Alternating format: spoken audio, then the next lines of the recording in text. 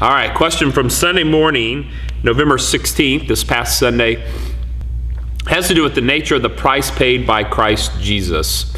And I'm not sure the reference within the sermon was probably the fact that I made mention of the price paid by Christ in the quote from Simon Peter's letter, the first letter Simon Peter wrote, that says that we were redeemed not with the futile things of this world, silver and gold or things like that, but instead we were purchased or redeemed by the precious blood of Christ. And the person's question is, what is the price paid in that? And the answer is that the price paid is primarily expressed in the crucifixion. That's what that passage, the blood of the Lamb, a reference to the crucifixion.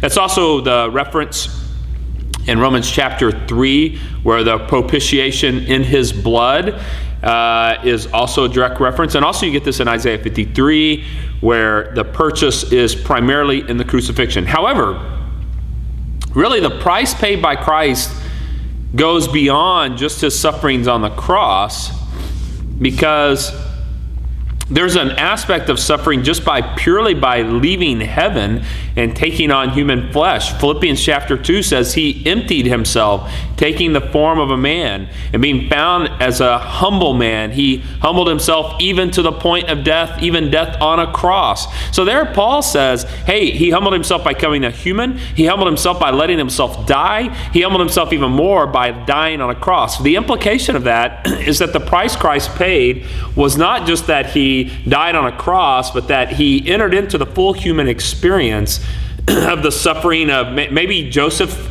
dies and Jesus had the pain of burying an earthly father. Jesus had the pain of being rejected by his own. That's part of Isaiah 53, is betrayal by other people. His suffering in the Garden of Gethsemane, he's sweating blood. That's the questioner asked about. But in addition to that, you have Judas betraying him there with the kiss, and kind of the betrayal that takes place there is painful to Jesus.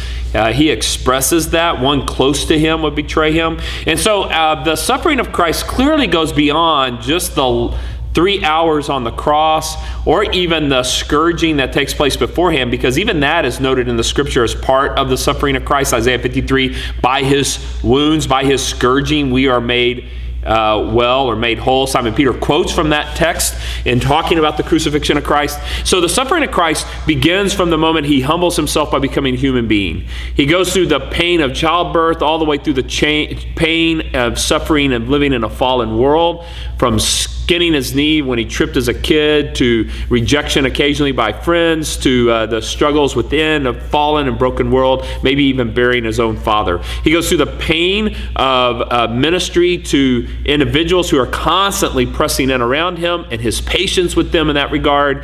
He suffers through the rejection by some, the betrayal by others, and he goes through the suffering ultimately culminating in the arrest, the false trials and accusations, the beatings, the scourgings, the walk to the cross, the crucifixion, and then the turning of the back by his Father, in that moment where Jesus, in a sense, becomes sin for us in the eyes of his Father, and the Father turns his face away. 2 Corinthians 5:21, he made him who knew no sin to be sin on our behalf.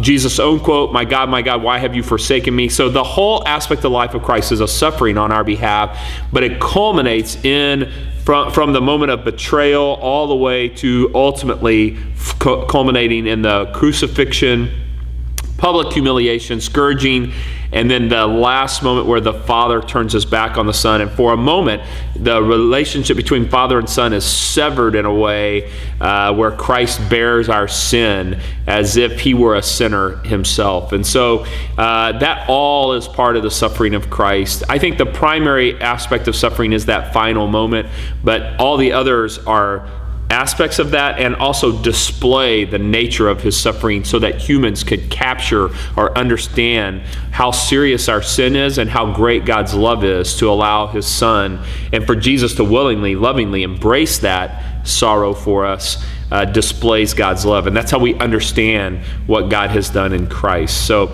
anyway, good question. I don't know if that answers your question, but I appreciate it. And we will see you guys this Sunday.